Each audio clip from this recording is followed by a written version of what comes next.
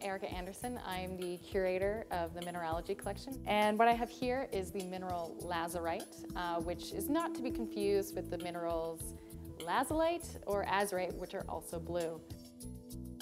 I have here some of the specimens from the only known Canadian locality, which is on Baffin Island in Kimmeroot on the Soper River.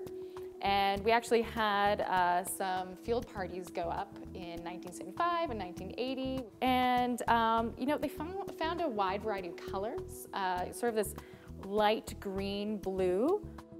But what's weird is that we have found cobble, which is a large rock, in the Ottawa General Hospital gardens / parking lot, and broke it open and found some rich blue lazurite.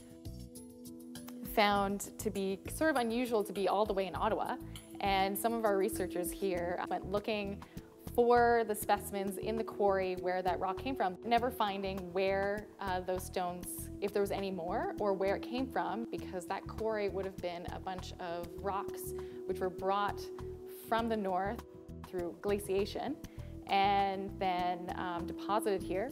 And so we have no idea, but we know somewhere there is some really nice rich blue lazurite. So if you're hiking up in Northern Ontario or Quebec and you see something blue, please let me know.